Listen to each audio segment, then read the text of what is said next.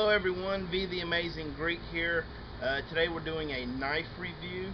Today we're going to be reviewing the Adventurer Scout. It's touted as a survival knife. Unfortunately, with all the neat little things it has on it and the little kit that comes with it, this is not a survival knife. These retail for about $20. You can get them online or in a store. I got mine at a military surplus store for $20. That's all they're really worth. It's not like an M-Tech where you may or may not for $20 get what you're expecting. This one is by no means a survival knife.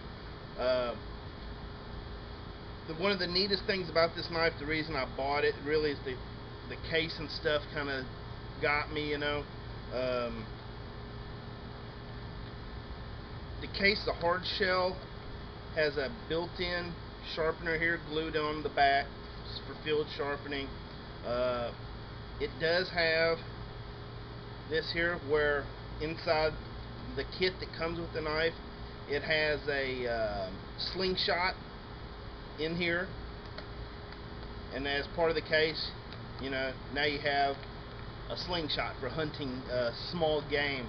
If you have any experience using a slingshot for that, it takes a little bit of practice. It does have the quick disconnect on the back for putting it on and off belts quickly. It's got that style with the buttons for a quick on and off belt, so you don't have to take your belt off. The knife itself is 440 stainless. It does have somewhat of a saw back, which actually is very good saw.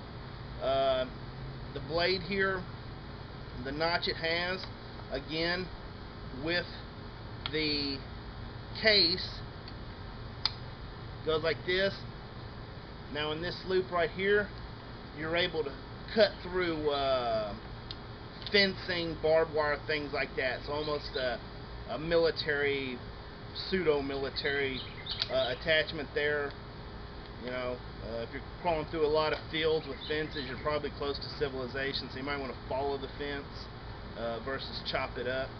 But the main drawback to this knife is the weak construction points. It is, of course, hollow handle, which almost any survival-y guy would say, okay, I don't want that knife first off.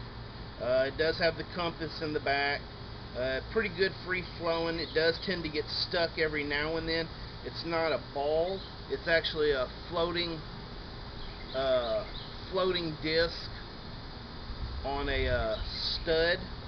And then of course it's got your survival kit inside. This is a plastic sealed one. It's got a little piece of tender cotton in here.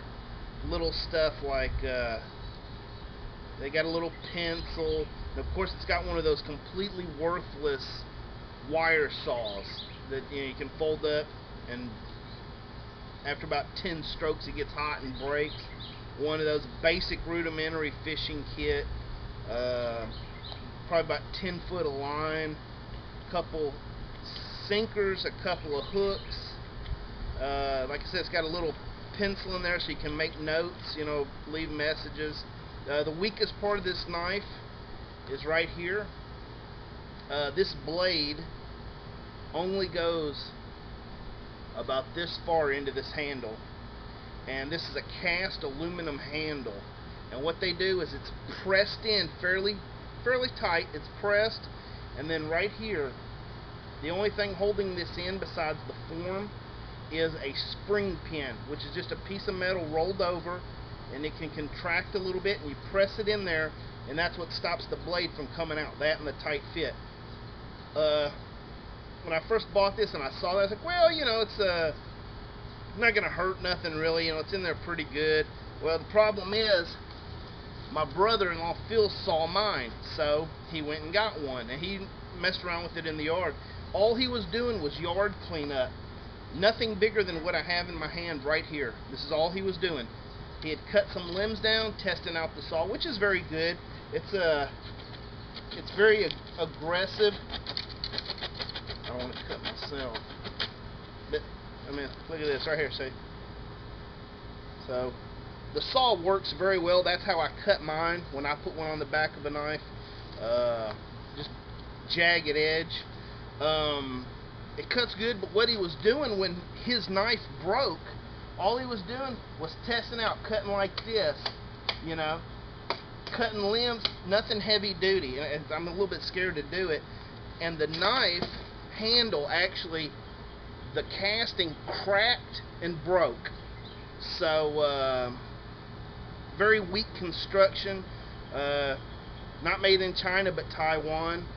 Like I said, the blade is nice. The handle feels pretty good, but it's just not survival. You know, even though, you know, in the kit